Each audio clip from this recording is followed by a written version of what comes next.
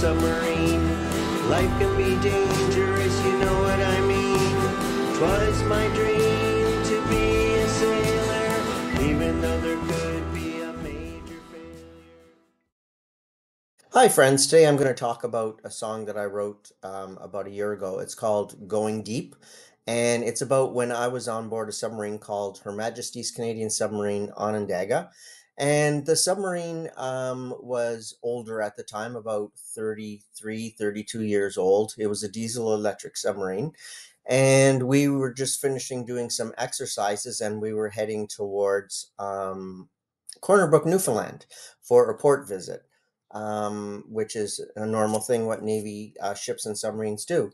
So on our way there, there was a hurricane that was chasing us up the coast, and it was extremely rough seas, and I was on the helm, and I'm usually not, I'm usually don't sit watches on the helm.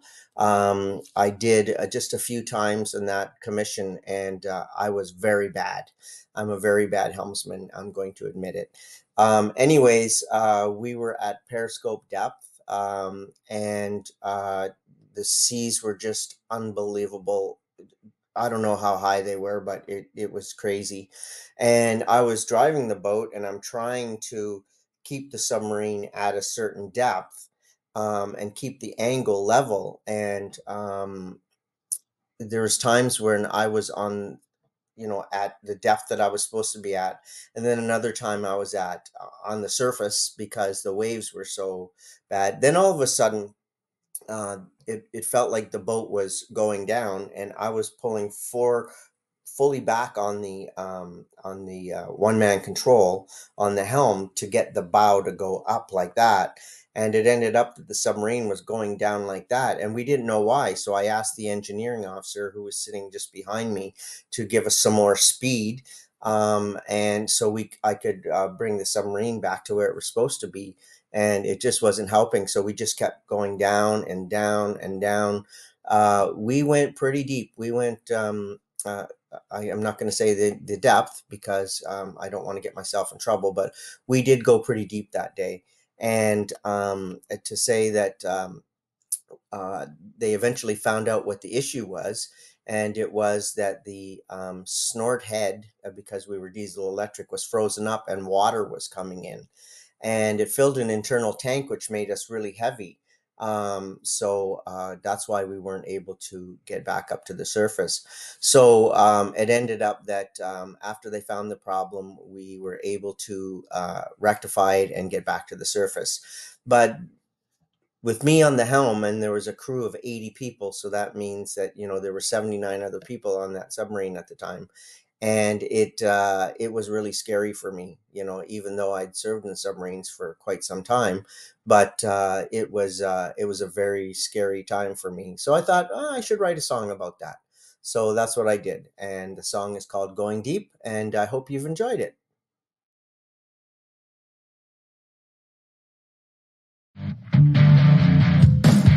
Wake to the sound of the lights. They're calling our lives. They prey on our access. Hate shadows of mind, just shadows and eyes. Rip all of our access. Love, where did it go? They swallowed it whole and drank up the souls of the masses. Love, where did it go?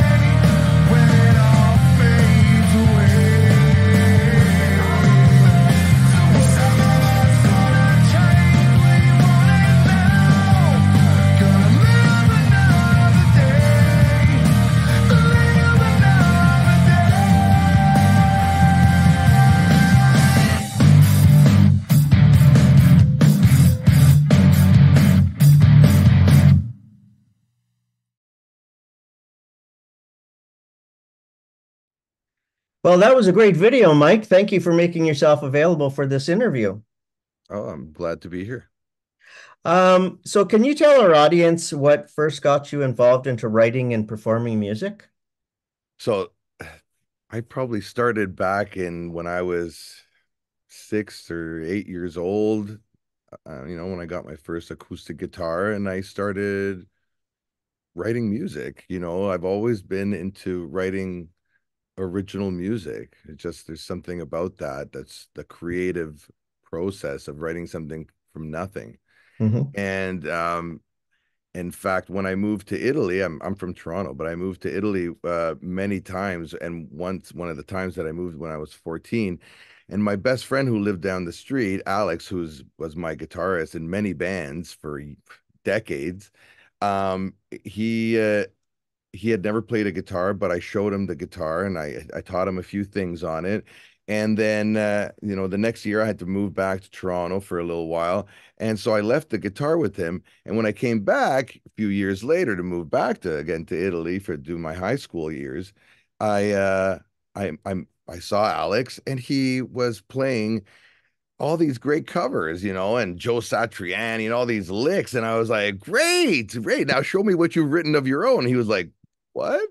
I was like, your own music. What have you written of your own? Like, that's the whole reason I even left you the guitar, right? Is so that I could come back and then we'd be writing songs together. He was like, I have not done that. And I'm like, okay, well, let's start. And we closed ourselves in my music room and all we just and because he was such a good guitarist, we started spitting out songs day after day after day after day. And so we knew we had something there. That's And awesome. yeah, then we both started listening hardcore to Pink Floyd, Led Zeppelin, and grunge was still coming out, so that's another moment. But really, Zeppelin and Floyd were our that's all we did. We breathed this music every day. And so we would spit out music that was in the same vein, but of course it couldn't sound like them because we had to be original. I reinforced that all the time. And you know, so so that's really when that creative part about, started, to answer your question. Okay, that's awesome. Yeah, So tell me about your band, Sculptures of Sound. We just watched your video. sure. So, I brought in Alex because he was definitely one of the first people I started writing with, and he and with him we had a few bands, and the last one before Sculptures of Sound was From Other Planes, and you know I had met with Alex this guy Troy Pless in Toronto when we moved back to produce our first album with a good producer and a good music director. um we ended up meeting this guy Troy Pless, and he ended up playing guitar with us in the band From Other Planes. And Alex and I have had our differences over the years. We're really not the same type of people. We love music and we approach it in a very similar way, but let's just say a lot of things in life in that we are a little different. And so we've had our differences, and some of them ended up falling with the band stuff. And so, um, we parted ways. And so Sculptures of Sound was formed from the ashes, really, of From Other Planes. That's ultimately the truth.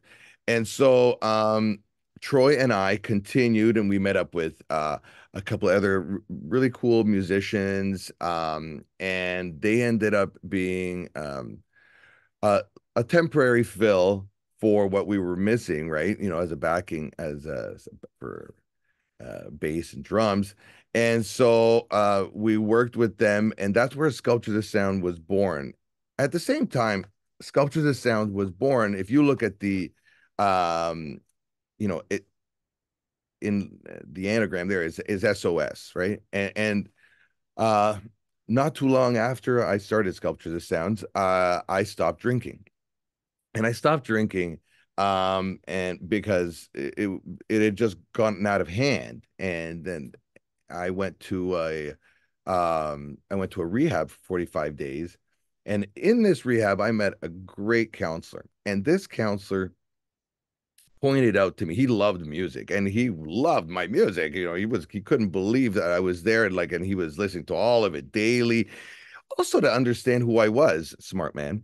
And so he figured it out. He's like, if you have you looked at every one of your songs, it's either a protest, which is fine, or it's really a kind of a silent cry for help.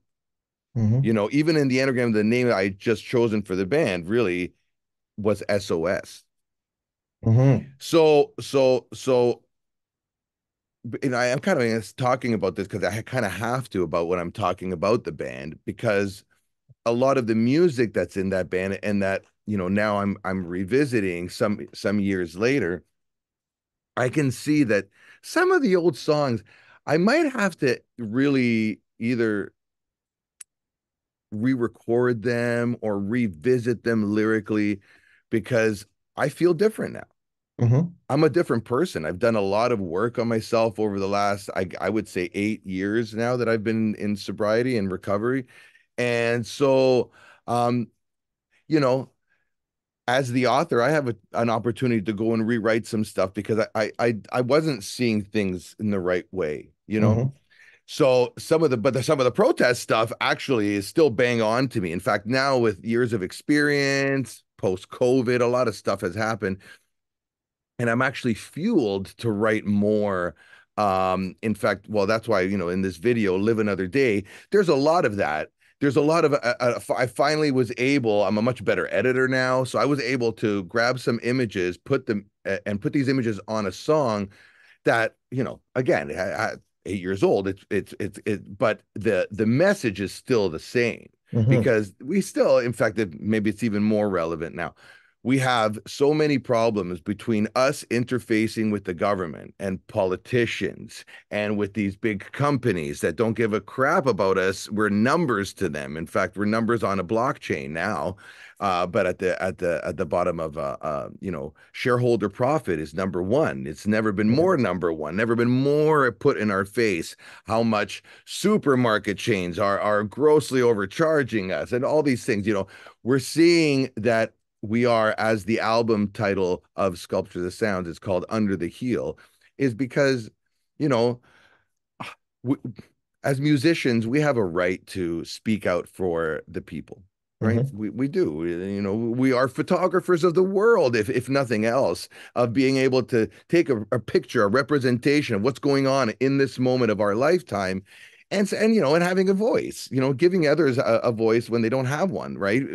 We're musicians. We're always trying to put ourselves out there to get more and more people. We're almost like politicians, getting more and more people to follow us, to like us, right? So we have to carry some form, and this is my view, by the way. It's not like I don't judge anybody else who doesn't do this, but I feel that I have to carry a torch of or again be a photographer of the world and show a glimpse as an artist of the world we're living in.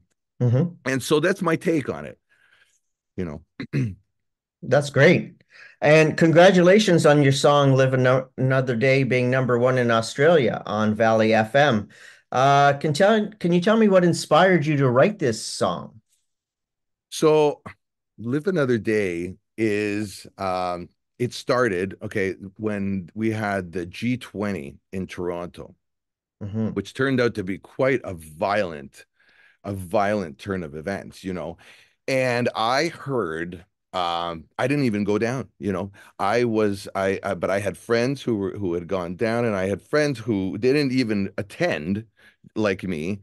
But they because people were living in their house that did attend, they all got the police beat down their doors, right? The no knocks broke down their doors in the middle of the night and dragged these people out naked out of their beds and put them into cages. Okay, Oh my into God. cages, into cages. Okay, so uh when I hear, I'm against injustices of any kind, whether it's from the part of the government or from the part of the people, like there's the right way to do things and the wrong way, and I'm for the right way. And so that infuriated me. And when I get that kind of mad, I have to start writing about it. So I started writing, and of course, I like to write in metaphors. So some people who listen to the song can have different takeaways from it. But I mean, what inspired it, as you asked, is some of the violence on the part of the police, which to me smells like the people who or were at the G20 have lost that interface with the people, or else Hmm. they would be just speaking to the people, and being very open about it, not coming to our town and going behind closed doors and talking, having your discussions that really are not for the people. Let's be No. honest, right? They're for Yeah. the bankers and the banking and the money making and all that shit. So, you know, I'm more of a spiritual person. I'm more for the brotherhood of man. Hmm. And so this protest and the way it unfolded, right? Very dystopian, very, they exerted power. They wanted to show that, there was going to be order. And anyways, they didn't let the people protest properly. And of course there were black blocs and stuff like that that made it worse. And you can spin this any way you want. But for me, as a writer of this song, it brought up, like I say in the song, men with oil in the veins, because it makes me want to cry, because it's like it's abhorrent in the world that we live in, where the people who have all this money, and there's only a few of them, there's only 10,000 people, 10, billionaires in the world, and because of them, everyone else has to suffer. Hmm. So again, another injustice, right? And so I speak to that in the song, definitely. That's what inspired it, and I think that's living another day is for, I would like for us as a brotherhood of man to live another day and not, the future looks pretty glum if you look at it from certain aspects. And if you look at it from the protesters' point of view of how they got treated, I would say that, it looks pretty dystopian. It looks pretty dark. And so the chorus is actually wants to be more epic and wants us to find a peaceful way to, like Gandhi did, a non-violent way to protest this dystopian future that is being fed to us by the bankers and men with oil in the veins. Hmm. That's awesome. And you really brought back images of the G20 in Toronto and when you were talking about it. And then I was able to relate to the video where you saw there was a lot of protest and everything. So, I Yeah. understood the song anyways, but you just brought it to a different light with that explanation. So, I think people that view this and view the video will really get a lot out of it. Do you feel that your songs are about activism? Well, I mean,